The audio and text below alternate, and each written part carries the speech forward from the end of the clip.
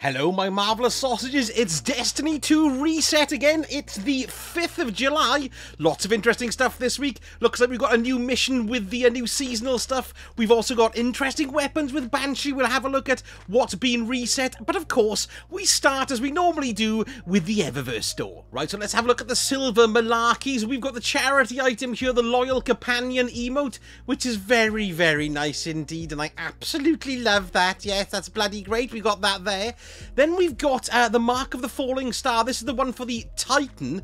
Now, this is the one that works with the Curious of the Falling Star. When you stick it on, it activates and goes all sparkly. There we are, look. Isn't it absolutely blinking marvellous? Yes, I love the look of that. Well, that's 600 Bright Dust. Now, the Hunter-specific one is called the Cloak of Bacchus. I've got it on here with my Mask of Bacchus. And what happens is you get these little jets shooting out of the top, look. So that's how that one works. The Titan's silver ornament is the Bond of Battle Harmony, so it goes with the Mantle of Battle Harmony. And what happens is, look, you get that really cool lighting effect there. It's like an RGB computer tower, isn't it? Yes, very sexy indeed, and pretty understated, but also gorgeous. Next, we've got the No Time to Explain weapon ornament here called Golden Days. And that's very nice, isn't it? Actually, I haven't seen that one before. Oh, it's new this season. That's why. That would explain it.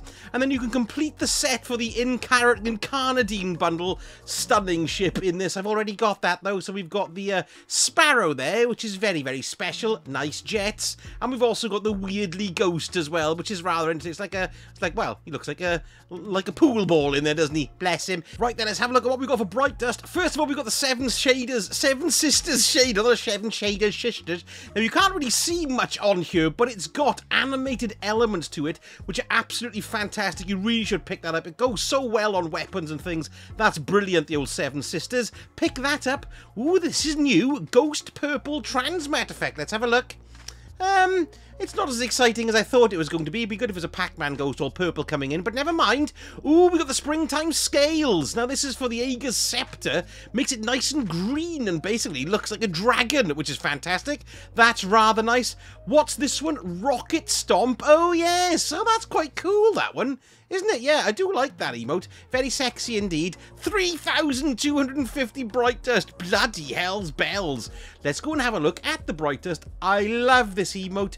It just conjures up loneliness and misery, which is, you know, how we all felt when Forsaken came out. That's well worth picking up. How much is that one? 3,250 as well. Bloody hell. We've got a knitting project here, which is a legendary emote, which is quite nice. So you knit away, clickety-clack, and then when the emote stops, you get it out like that. You've got a lovely big tea towel to hang on Zavala's wall.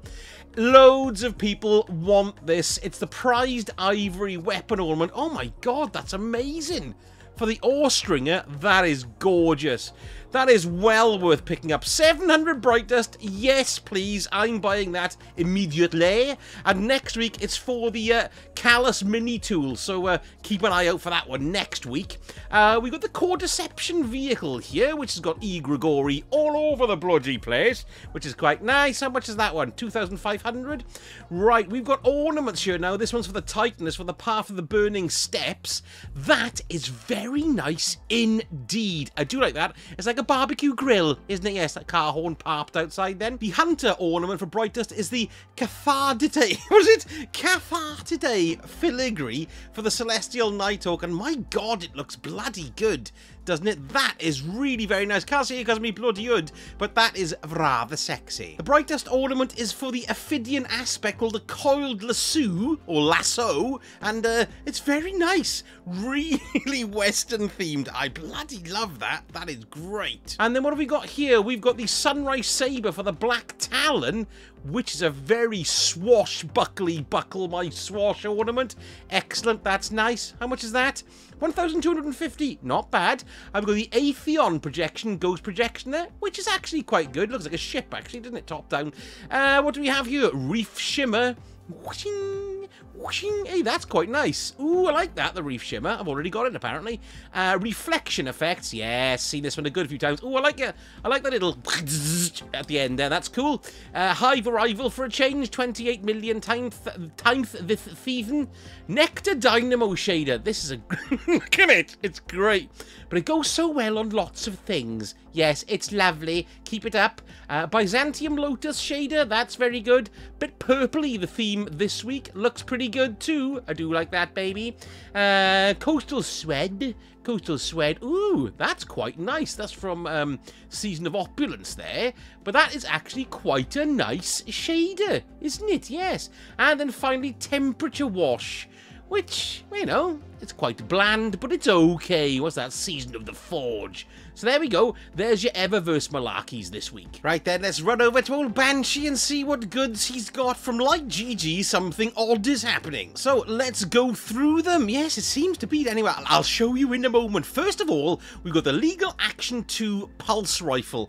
Now, not a very popular roll, this one. It's only been given a D on like GG, but it's got Osmosis on it, which is a truly excellent perk and makes any weapon very handy, if you ask me.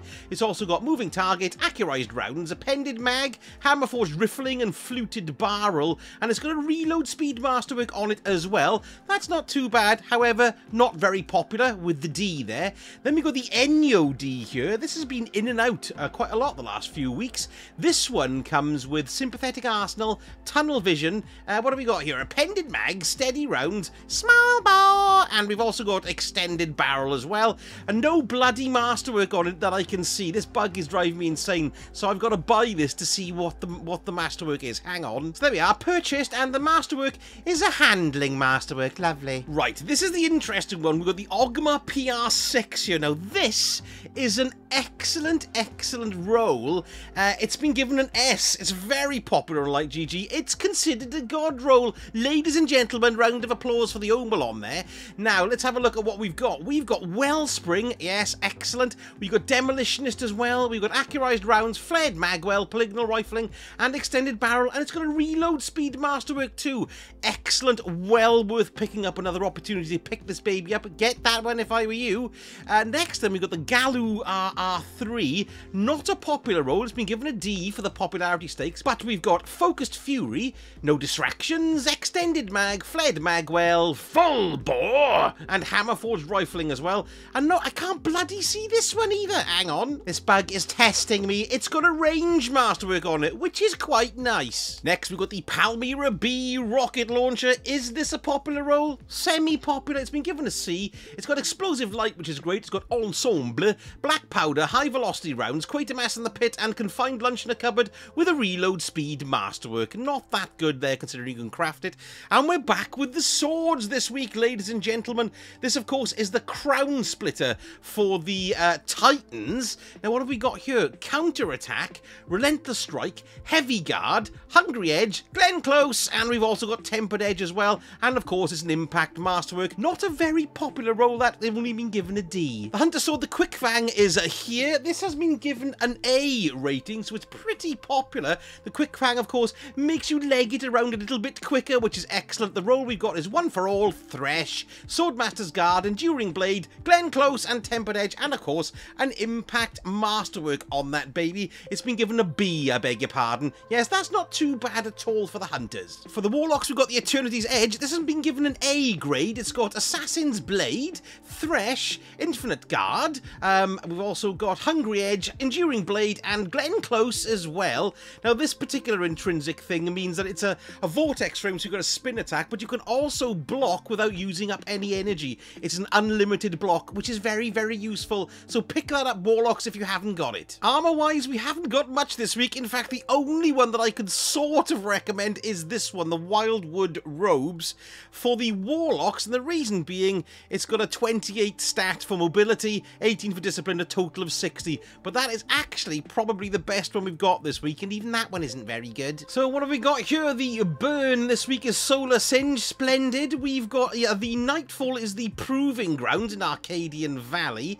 Now, it's double Nightfall rewards this week, so it's well worth running this for extra gear, enhancement cores, Nightfall weapons, exotic this and doodads and that. So make sure you run the Nightfalls this week. And we've got the Grandmaster as well. The rewards is the Silicon Neuroma Sniper Rifle. In Savathun's Throneworld, we've got Ultra Reflection Insight, and the weekly mission is, what's this one? It's the Ghosts. Uh-oh, that's a bit of a tricky one. There usually is another one of these around you somewhere as well. Yes, of course, there we are. Ultra of Reflection Choice. So here we are back in the helm for the seasonal malarkeys. Nothing seems to have grown very much. Is this a bit more tentacle-wise? Testicle-wise? I don't know. Let's go and have a little look and see what we've got. Now, we don't have any more bobbleheads, of course, but I've done every single bobblehead, so if you want to go and see where to find them, there'll be a link at the end for the old bobbleheads. There's all the ghostlies. Let's go and see what Eris has to say. So after I had an old chin wag with Eris, it seems that we've got a new mission this week. So I went to run the first part of the Bound in Sorrow, and it turns up a new mission called Cartharsis. You can see it here on the moon, and it seems that we're running, look, it's got its own separate node and everything. Now, I'll be running this live on my channel, live streaming tomorrow, so I don't know what's going to happen to it, but it certainly is rather exciting. So there we go, lots of things afoot this week. Can't wait to have a go at that mission. And don't forget, if you enjoy the vid, please give me a like. That really helps the old algorithm there, and let me know in comments what you bought from the Eververse store. Thank you so much for watching, and I shall speak to you all again very soon. Sausage out.